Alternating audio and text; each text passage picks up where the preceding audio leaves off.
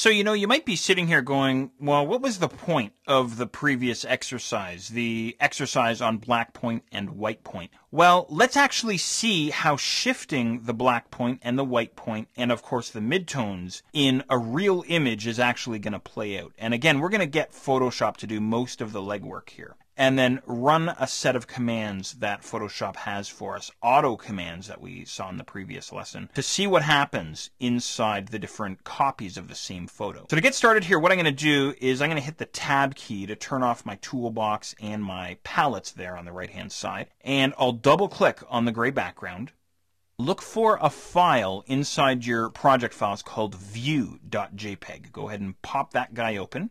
Here he is. Kind of an oversaturated looking photograph, kind of washed out there in terms of the horizon line there, and really nothing happening in the sky there, kind of blown out there. But as I say, I want to duplicate this guy, and I'm going to do so simply by heading to the image menu and then down to duplicate. And I got to do this 3 times, right? So image duplicate, and I get this little dialog box coming up here. I'm going to call this guy auto color.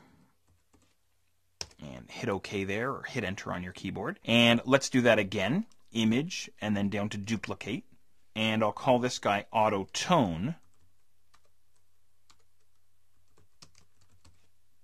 Okay, and one more time. Image, and then down to duplicate. And this guy we'll call Auto Contrast.